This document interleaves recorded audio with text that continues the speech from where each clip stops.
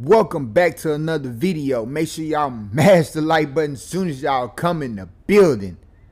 Man, what a game it's going to be on the 12th at 2 p.m. on ESPN when South Carolina and LSU go at it. And LSU may be the best matchup for South Carolina. Nobody was really talking about LSU to begin the season. We heard about Tennessee, but LSU with Kim Mulkey, who just wins. That's what she does. She just wins wherever she goes. Now you got Angel Reese doing what she does.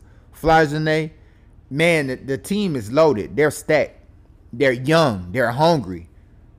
And South Carolina is not going to run across a team like this all year, in my opinion. This is going to be pretty much like a championship game coming on the 12th. Because, like I said, you have two Hall of Fame coaches in Kim Mulkey and Don Staley. Two coaches that know how to win. Two coaches that's won championships. But you got a hungry LSU team that has a lot to prove.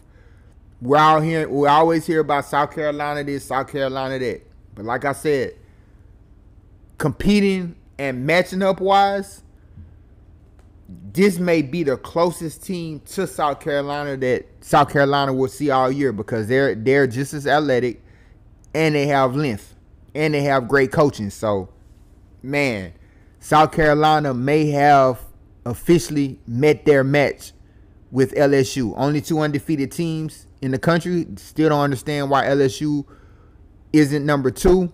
Pretty sure they will be leading up to that game, but man, I'm excited. I can't wait to see it, because it's so many dogs on LSU that's going under the radar that people just starting to talk about it.